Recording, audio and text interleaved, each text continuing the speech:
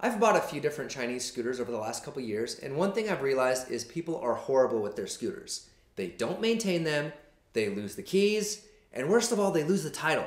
People, you can't sell a motor vehicle if you don't have the title. What the hell? Okay, say you bought a scooter. In order to legally operate that scooter on the road, you must have a title, you must register the scooter, you must have insurance on the scooter, and in the state of Utah, you must also have a motorcycle endorsement on your license for any size scooter.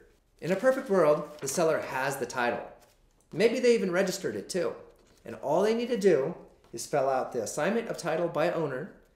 They sign it, you take this to the DMV, and the scooter is yours. Now, say that person sucks. They lost that shit. Here's what you do. Before you give them any money, make sure that scooter was indeed theirs. So they had a title at some point. Hopefully they have some registration. Maybe it was registered to them. Look for a license plate. Fill out a bill of sale. Put the VIN, have them sign it. And then, before you leave, have that owner, the person who it was registered to, fill out this application for a duplicate title. This is going to be the owner, the person who it was registered to. Have them sign it, and then you put your name on the bottom part. You take these two items to the DMV, and they can get you a title. Now, say that person's really a piggy, and they lost all that shit too. No title, no registration, nothing. That's what happened to me.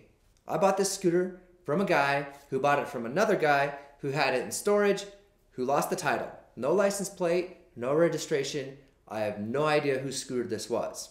I'm gonna ask the DMV what to do in this case. I have the scooter loaded up and I'm heading to the DMV to see what they say. I'm back from the DMV and they gave me this public insufficient evidence of ownership packet. Apparently there are a lot of dumbasses out there, so the DMV is prepared. The first thing they need is printed digital photos of all sides of the vehicle, including any damage. For example, if the engine is missing or there are flat tires, you want to get pictures so they have an accurate description of the condition so they can get an idea of how much it's worth. Next, you fill out the ownership statement.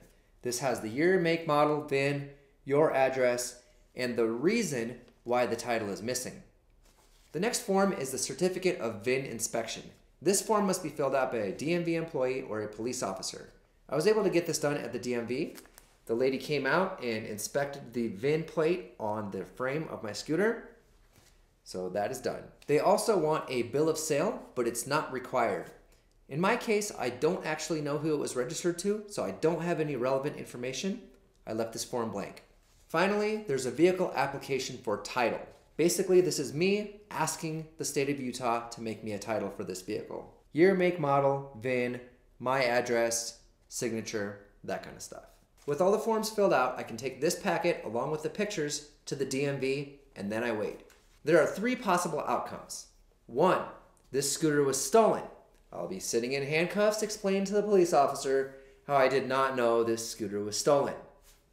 Option 2, dumbass who had it before had a lien on it, and the bank will want X number of dollars from me before I can have a title. Option number 3, it's not stolen, there is no lien, they can just give me a title. That's kind of what I'm hoping for. I waited patiently for 3 months, then I got a letter in the mail from the Utah State Tax Commission, and they're asking for $12.85 for a title and sales tax on this scooter.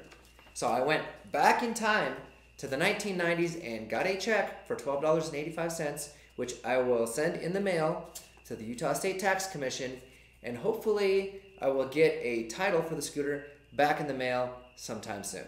Just 4 days later, I received the title in the mail, and here it is, my sweet new title. You may have noticed the white scooter is missing. That's because it broke down, so I was very motivated to get this scooter going. I went to the DMV, title in hand, gave them $76, and came back out with this registration certificate as well as a new license plate.